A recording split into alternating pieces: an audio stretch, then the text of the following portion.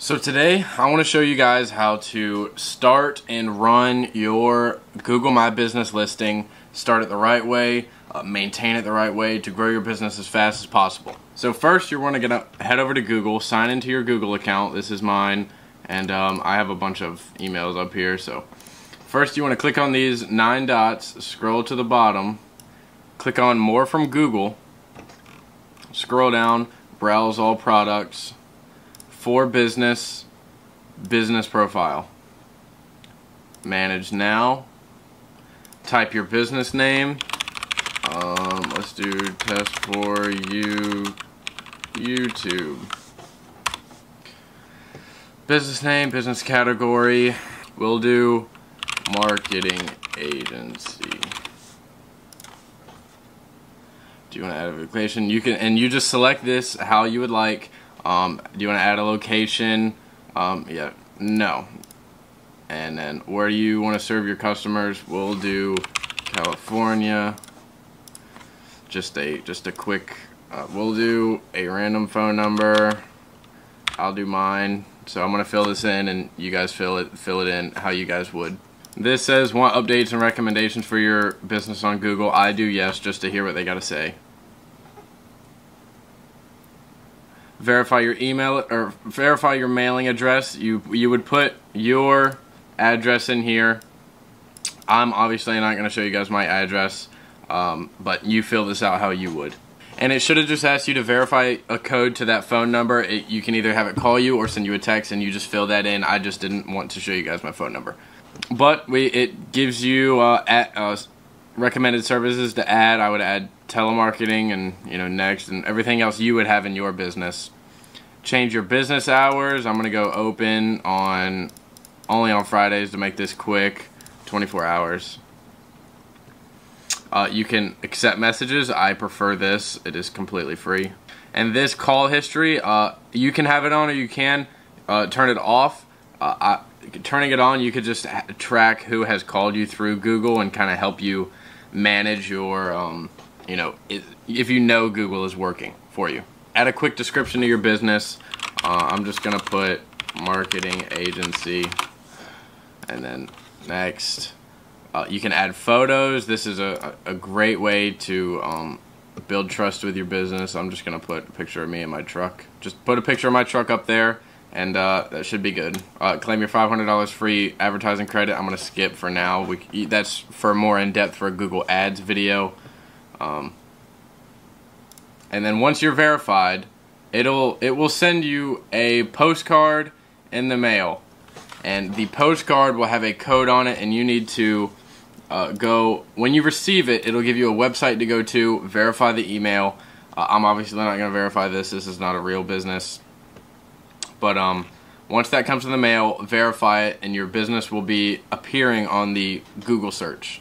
Now, once you guys have your Google My Business verified and set up and you're showing up on Google, these are the just the main ways to maintain and operate your Google My Business listing so that it ranks higher than everyone else. So first, Google will create a website for you. And on that website, you want to include as many keywords as possible. If you're a service-based business, say you stain fences, you want to have the word staining, fences, painting fences, restoration for wood, deck staining, all of these keywords that people will be searching up so that you can rank higher, and those keywords are going to be seen by Google and rank you higher for if someone types in deck staining near me, fence staining near me, wood staining near me. Anything like that, you need to have keywords of locations that you service. Let's say you service Orange County, California, and let's say Denver, Colorado. All of these cities that you service, even the small cities around where you service, they need to be included somewhere in your website, so that when somebody looks up wood staining in Orange County, California, you would pop up first. Another thing is Google reviews. Google reviews is a great way to add more keywords to your business. These 5-star reviews, when people are looking for a business to select to complete the service for them, they read reviews. I read reviews. All of my customers read my reviews to make sure I'm a good, ethical, hardworking guy that'll get the job done at a reasonable price and on time and just get the work done. So, and when you get these reviews, let's say a woman named Martha. You stained her deck or fence or whatever, and she left a 5-star review and said, you did a great job staining my wood fence, showed up on time, reasonable price, yada yada yada, the typical 5-star review. You would then want to reply to that review with keywords and a response that is nice, and people would read it and say you're a good guy, but also have the keywords in there. Say, hey Martha, I appreciate the business. Doing a stain for your deck in Orange County, California was my pleasure. Have those keywords in there. Pressure washing your house in Orange County, California was my pleasure. It was a fun time. Whatever you want to say. Just make sure those keywords are in there so that Google sees that you do deck staining in Orange County, California. And when people look that up, you would show up top. Photos. You also want to have photos up there. People love photos of you know, so that they can know what you look like, know who they're calling. I have a wrapped vehicle. I'm sure you've seen on my YouTube channel. I have a vehicle that is wrapped for the business with an animated character. Everyone around the town knows that vehicle, or will know that vehicle. I just got it done. But when they look up on Google and my photo is that truck, they will click and they will recognize the truck, and they say, oh, I've seen that guy out driving around before. And the other people that are on Google like, it doesn't click in their mind, oh, I know that guy. It's just a random guy, but they've seen me before. They trust me just even an ounce more. They'll call me first. So you want reviews, reply to the reviews, keywords in your website, and good photos for your business.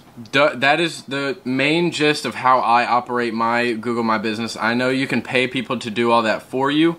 I personally don't. I just don't think it's that worth it. Maybe if I get so much work that I don't have time to manage it myself, I'd be more than happy to pay someone to manage it for me, but as of right now, I just do not see the need to.